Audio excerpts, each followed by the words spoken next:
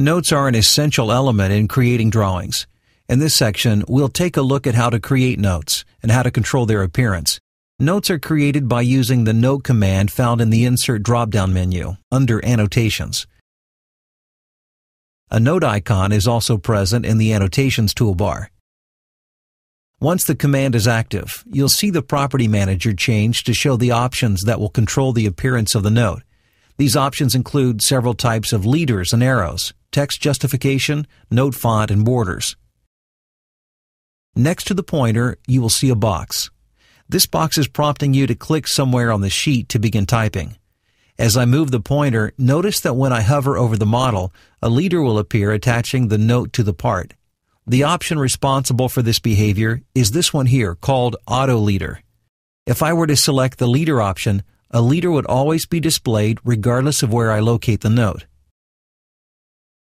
Likewise, the No Leader option eliminates the leader regardless of the note location. I'll keep the Auto Leader option on for this example. As soon as you click on the drawing sheet to locate a note, the formatting toolbar will automatically appear. You can use it to change font type, size, and style.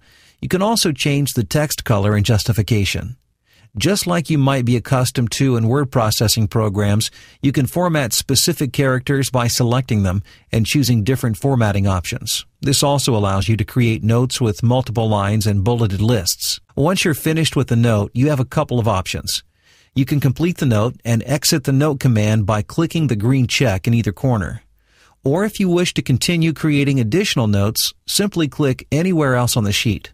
This will finish the current note, but the Note command will remain active, so you can go on to the next note by clicking again.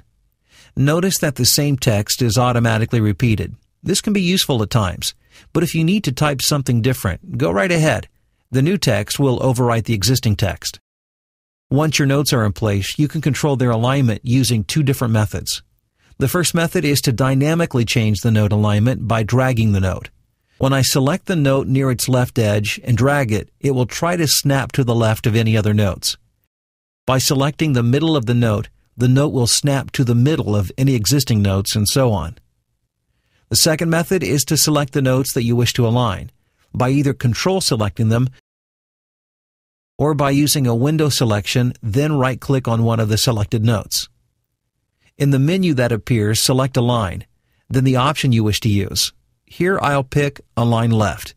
These alignment capabilities are not just limited to text notes. They can also be used with dimensions and balloons. With notes, you can also control how the leader lines are attached. Here I have a note with multiple lines. The options in the Property Manager control how the leader is attached. They can be attached to the top, bottom, center, or nearest part of the note. One more important item regarding notes has to do with Dynamic Drawing View activation. Because of Dynamic Drawing View activation, these notes are associated with this view. When I move the view, the notes will move with it. If you do not wish for notes to be tied to any particular view, use the Lock Sheet Focus option. For more on this, review the section on Dynamic Drawing View activation. You will find further information regarding notes in the section entitled Creating Custom Sheet Formats. See this section to learn how to create smart notes that update automatically to display typical information such as material scale, author, and so on.